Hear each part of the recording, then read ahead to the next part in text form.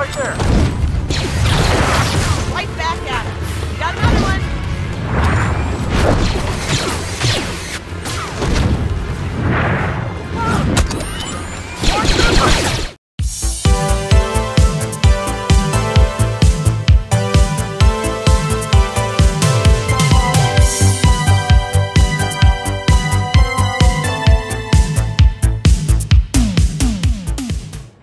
Hey guys, what's going on? Chris here with Shughead Gaming, bringing you my review for Vader Immortal, a Star Wars series developed by ILM X Lab and published by Disney Interactive Studios. Originally exclusive to the Oculus Quest and Rift S, this previously released in 3 individual episodes.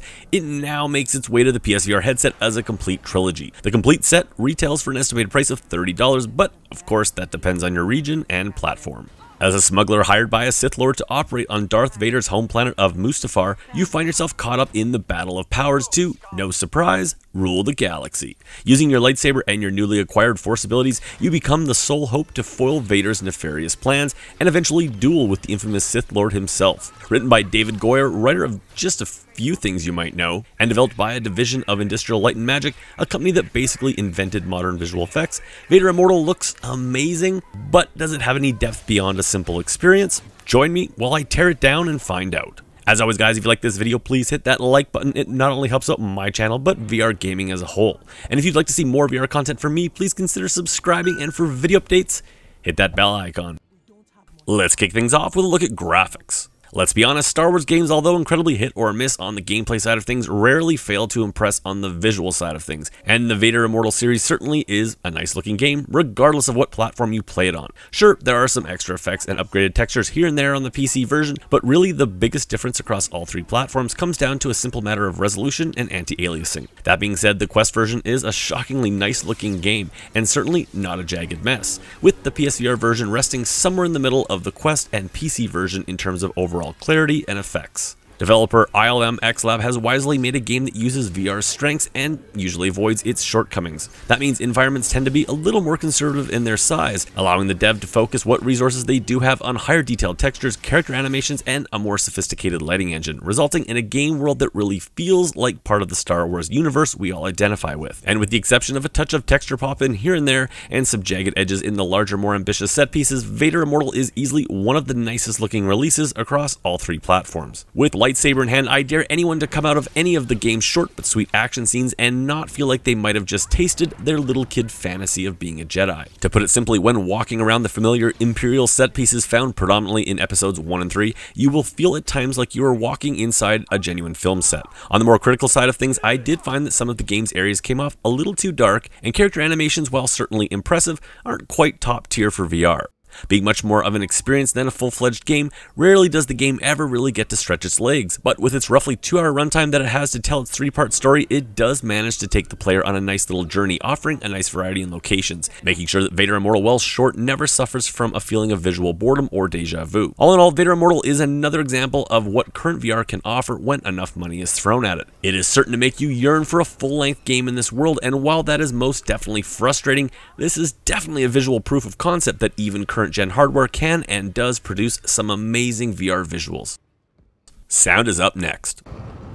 You have acquitted yourself well. I will not be denied. You will help seize the Bright Star. I sense a latent force ability within you. Follow me and I will instruct you in its ways. You will need the Force if you are to survive the path ahead. I can activate them, but I'm gonna need a minute. Can you cover me?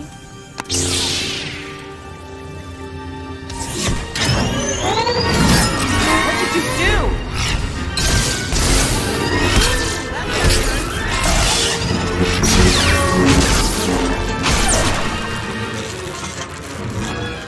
Like the visuals, I can't really think of a Star Wars game that sounded like crap, and with access to the Lucasfilm Sound Vault, they really have no excuse not to sound the part. Vader Immortal's sound effects are again no exception, and from the scream of a TIE fighter overhead or the hum of your lightsaber, everything here is in brilliant 3D audio, making sure you feel appropriately wrapped in a warm Star Wars blanket. For me personally, the Star Wars films have always been a form of movie comfort food, due largely to the music scores of John Williams. Many composers have since played in the Star Wars pond, but the John Williams template has rarely been messed with. In Vader Immortal, veteran video game composer Chris Velasco keeps this tradition alive, delivering an original score that, pun intended, hits all the right notes. You won't find any new memorable themes here, but the soundtrack on hand does a nice job of feeling like Star Wars, but without totally aping what has come before it, resulting in a varied score that feels unique yet very familiar, hitting me right in the comfort feels.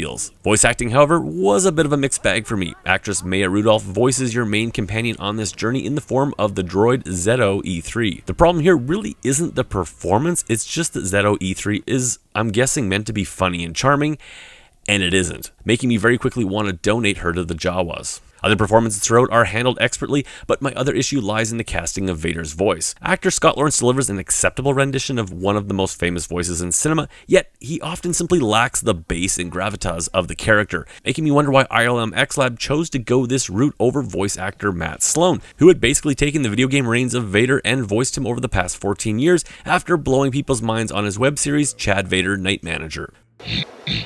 Clarissa, I noticed your shift ends at 6 o'clock tonight. Yeah, Lord Vader. Please, call me Chad. Yes, Chad. I would like you to meet me at Gino's Pizzeria facility to, discuss some plans I have for a more powerful laser checkout system. And for dinner.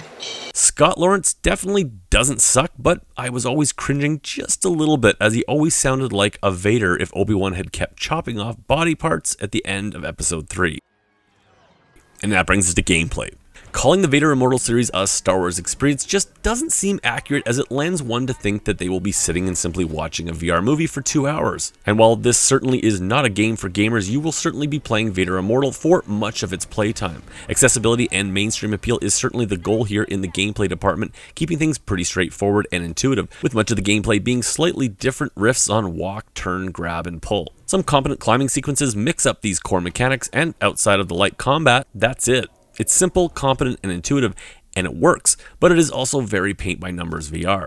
Combat-wise, Vader Immortal drip feeds the gamer a few abilities across the 3-episode story arc, with the lightsaber being introduced in Episode 1, force grabbing and throwing in Episode 2, and Episode 3 adding in some light blaster gunplay. Lightsaber play is awesome, but unfortunately used sparingly for anything other than blocking laser fire, and while fun as hell, it still feels like a bit of a tease until the final climax of the series when going toe-to-toe with Vader himself. What I did like was that I was able to sheath my saber at my waist, choosing when to bust it out and turning it on and off at will. The introduction of force powers, while limited to grabbing, makes you feel powerful in VR and really livens up the gameplay when used in conjunction with your lightsaber, opening up a few more options in how you take on the waves of stormtroopers and other random minions. Bottom line, Vader Immortal can be a slow burn at times and often very simple on the gameplay side of things, but when it finally starts to flex near the end of Episode 2 and into Episode 3, it certainly succeeds at making you feel like a Jedi badass. Story-wise, things are simply okay. Writer David Goyer has proven to be a bit hit or miss over his impressive list of writing credits,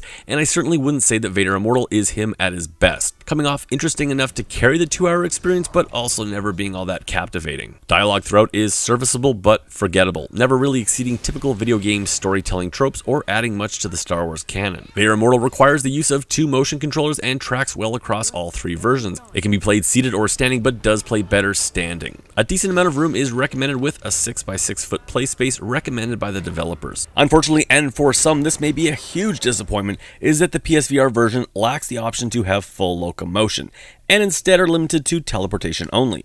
Given that the Quest has full locomotion on its lower powered hardware, this is honestly ridiculous and unacceptable, especially at this point in VR. The simplistic nature of the gameplay, along with the switch to 180-degree combat, helps mitigate this omission, but there is no way around it. PSVR headsets got screwed. This is almost certainly to be added back in, as the PSVR community is sure to revolt, but seriously, what the fuck? Shuckhead Gaming! As a game built to be accessible to the masses, comfort options are front and center here, offering the usual blinders, click turning, and of course teleportation options. But for VR veterans on the PSVR side of things, the option to play this the way we want simply isn't there right now. And finally, that brings me to fun factor and my final review. The Star Wars Vader Immortal series is a AAA narrative-based adventure that has just enough story and gameplay to remain fun and interesting for its 2-hour runtime. Unfortunately, the paint-by-numbers dialogue and simplistic gameplay offer little in the way of replay value, leaving only the 3 training dojos with various degrees of difficulty to offer anything beyond some cosmetic unlocks. I love Star Wars, and it remains my go-to movie comfort food. Vader Immortal certainly looks and sounds the part, but outside of being visually impressive and occasionally making me feel like a badass, it just really didn't excite me that much. As you may or may not know, I hate numbered review scores and instead rate games on a basis of buy it, burn it, or wait on it, along with some details on who this may be aimed at. Like I said, this game is aimed at the masses and as such makes it a fantastic pick up and play experience to put new VR users and Star Wars fans alike inside. Veteran VR gamers who aren't huge fans of the franchise will likely play it once and keep it for show and tell, while Star Wars fans who play VR may play it a few times just for the fanfare and then do the same. Given the production quality on display here, I think $30 is a fair price for the 3-episode series if you plan to play it and show it off.